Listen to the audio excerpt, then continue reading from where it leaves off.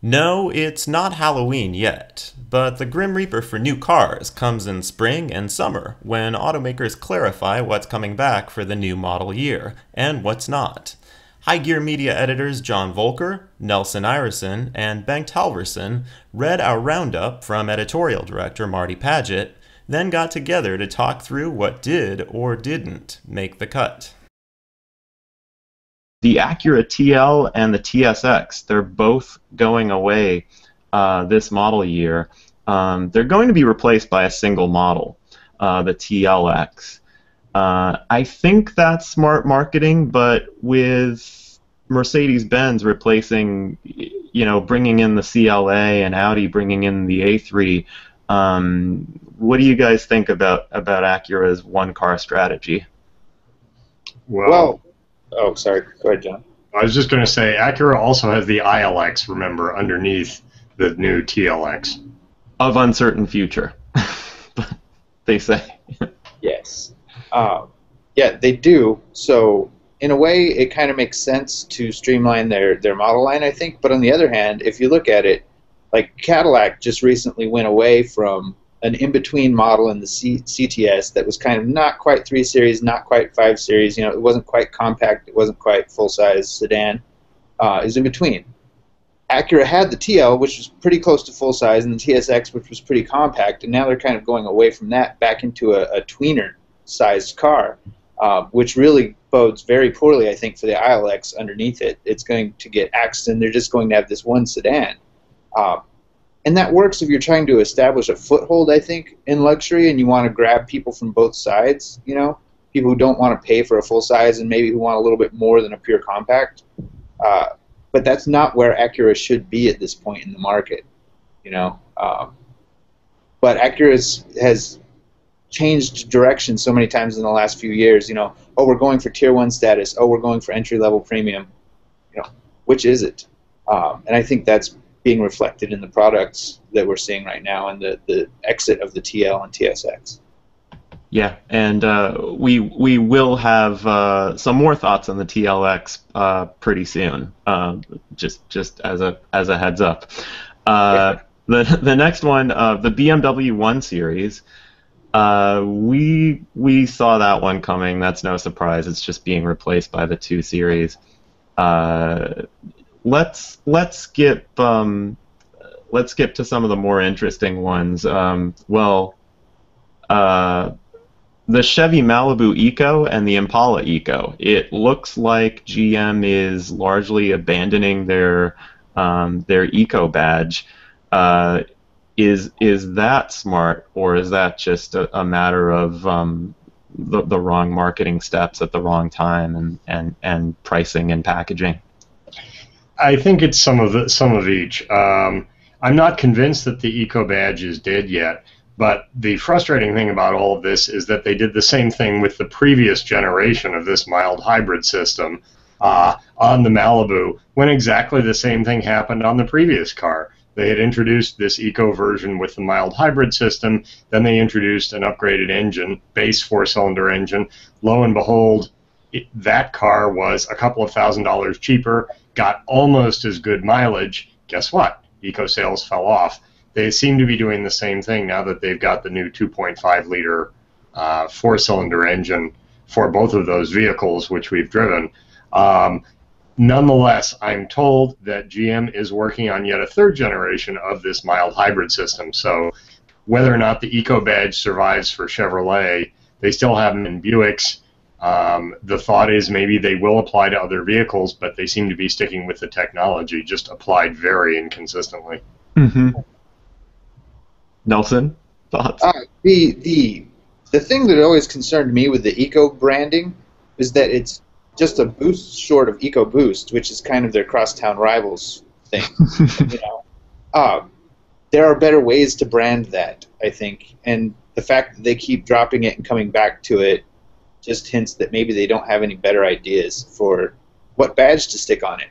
Like, the idea is good, but as John pointed out, they keep one-upping themselves on the technology front, and I think the lack of a coherent brand where they can maybe slide in those other upgraded engines, is part of that problem. Yeah. This is what we're doing for greener cars? I think a lot of it comes back to mileage figures, and if a car with the Eco Badge is only doing 1 or 2 miles per gallon combined better than the standard model that may cost thousands less, they don't have a good selling point. And so I feel like it happened with Chevy a few years ago. It happened with the Saturn Green Line models that GM was trying to move, and they need to find a new way. Otherwise, it's GM is stuck in a loop with these eco models. Let's move on to something more exciting, which is convertibles. So two convertibles with kind of, I guess I'd say, interesting reputations are leaving the market this year. The Chrysler 200 convertible, and then the Nissan Murano Cross Cabriolet. One of these models has kind of a reputation for being a staple of rental car fleets, and then the Cross Cabriolet is probably one of the models that we were thinking of when we just wondered how, what were they thinking when it arrived on the market.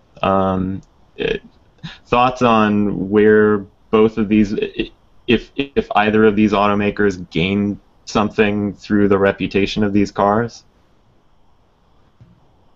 Yeah, the Chrysler 200 being the evolution of the Sebring was a necessity for Chrysler at the time and played its role, I think, but it is well and rightfully put to bed in all of its forms as soon as possible. It's just not a very good car, and it's not up to the standard of Chrysler's other new cars these days. It doesn't fit with the lineup.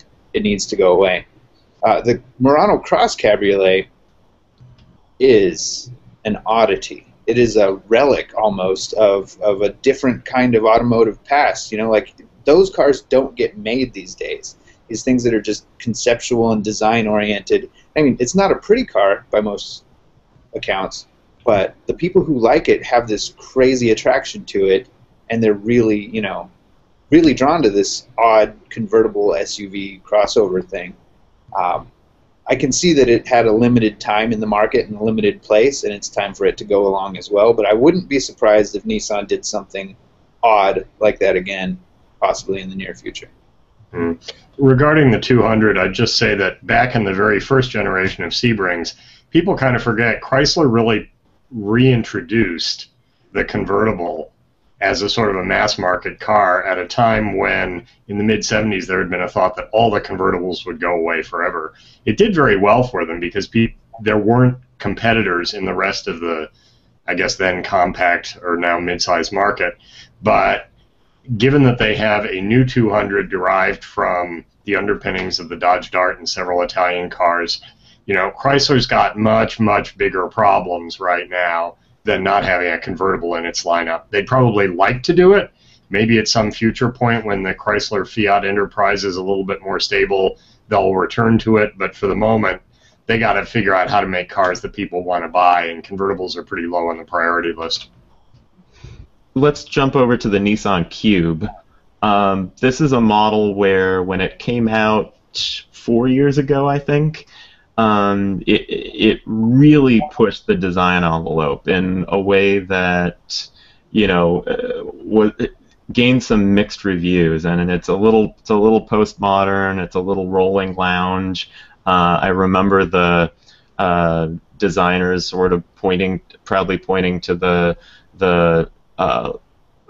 liquid drops, molded into the ceiling, the sort of center console modeled after a jacuzzi, the rim of a jacuzzi tub, and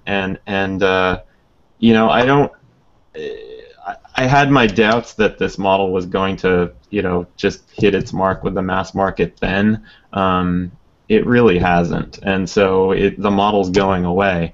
I wish Nissan just recast this model in the vein of the sort of basic, squared off, chopped off, more butch van-like look that I think had brought the Cube to this country in the first place. Sorry, but just had to jump to my thoughts on this. What do you guys? How do you guys think that the Cube worked in this country as it was presented to us? To me, the Cube is of a piece with another sort of attempt by Nissan at doing something that was just a little too over-designed. The big success in that tall wagon market is clearly the Kia Soul. I mean, that thing just dominates the sum total of all of the rest of the little sort of tall box wagons. And I happen to like the idea of an asymmetric car that has wraparound windows only on one corner, but it just never made it. The sales had plummeted, and so they were right to yank it. They can use the space for selling more Sentras or something like that. Didn't it also have a little place on the dashboard you were supposed to put a little tuft of live grass? Or am I misremembering? That sounds familiar. I can't remember for sure. We get it confused with the flower vase but there were definitely some interesting styling cues built into that car, and the asymmetry. Yeah, you're right. I mean, it's when have we last been presented on the market a vehicle that's so intentionally asymmetrical?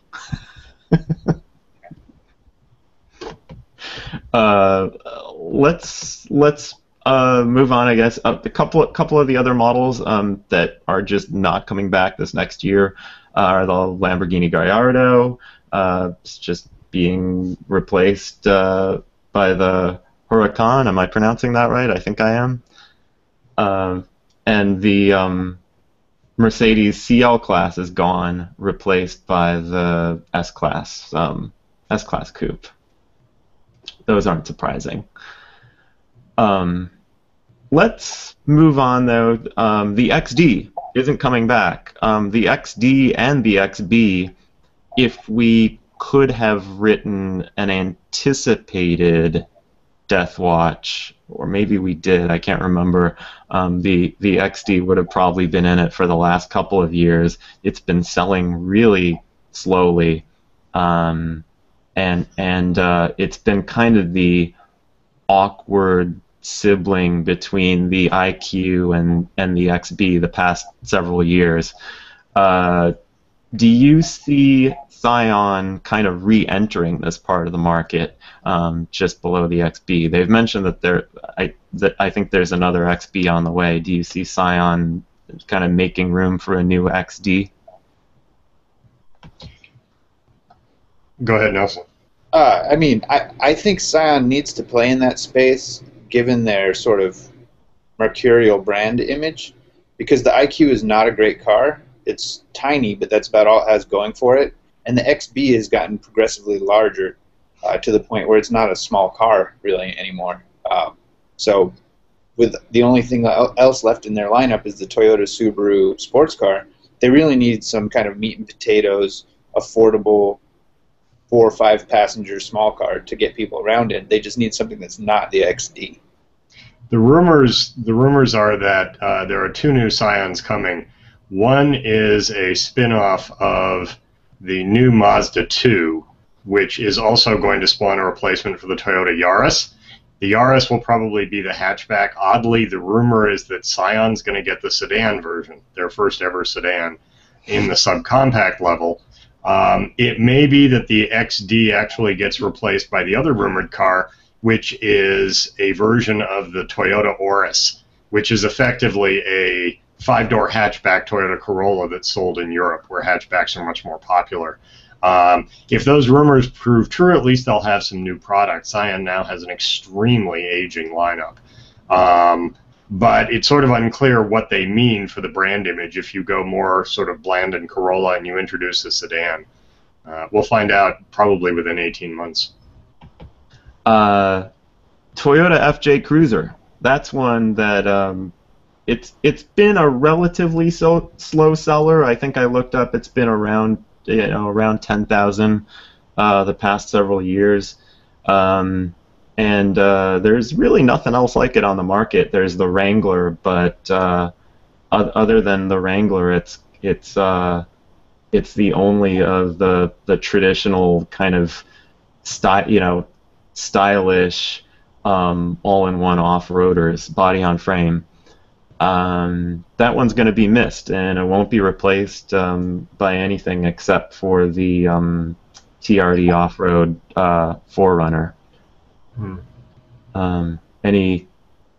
Any thoughts on that one? I guess it had just timed out its current product cycle. Well, like, I love the boxy looks of the FJ Cruiser. It's hugely capable off-road. Right? There's no denying with its utility in that regard. But the shape is hugely unaerodynamic. It presents a massive surface area to the wind, and it is, as a result, viciously inefficient. Like, you can get so far into the single digits gas mileage with that vehicle that, I mean, it's the likes you haven't seen since big block, 3-ton trucks of 20 and 30 or 40 years ago. You can really delve into very poor gas mileage, and I think that's a large part of why that shape isn't coming back even in an updated form. You just can't do that with aerodynamics in today's gas mileage requirements. So. It is, however, I'm told, very popular in Saudi Arabia. Interesting. Nissan Maxima. We thought a new Nissan Maxima was on the way. We waited all year. We thought one was coming to New York.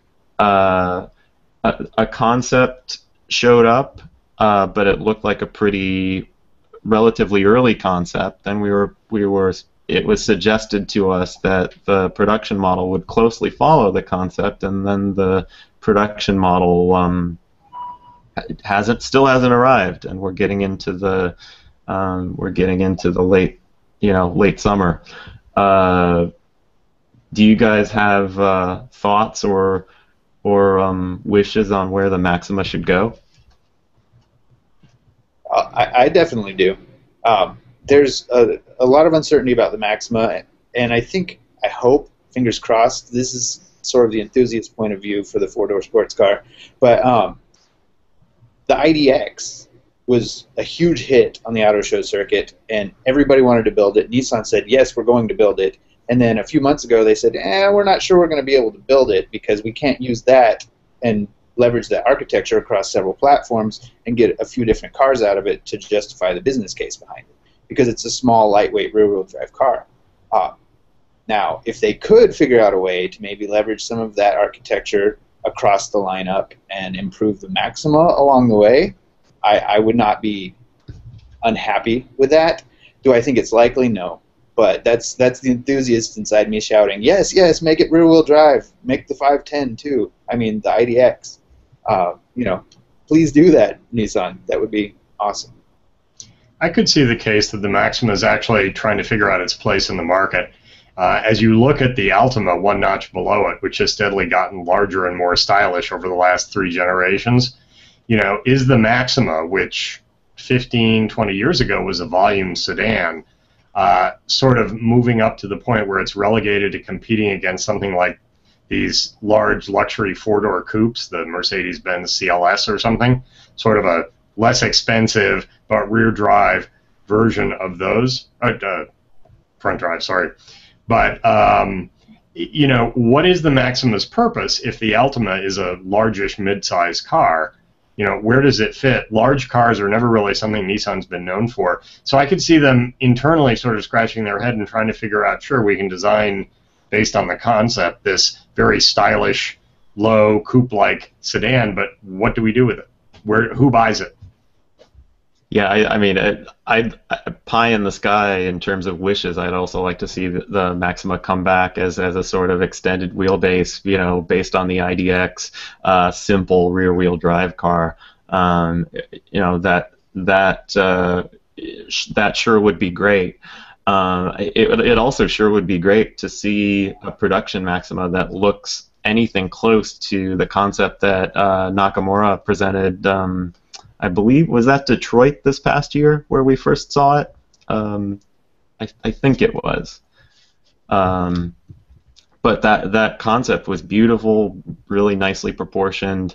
and even if that car ends up with front-wheel drive or all-wheel drive, it's going to be one of the lookers in the segment. Let's hope they don't tone it down too much.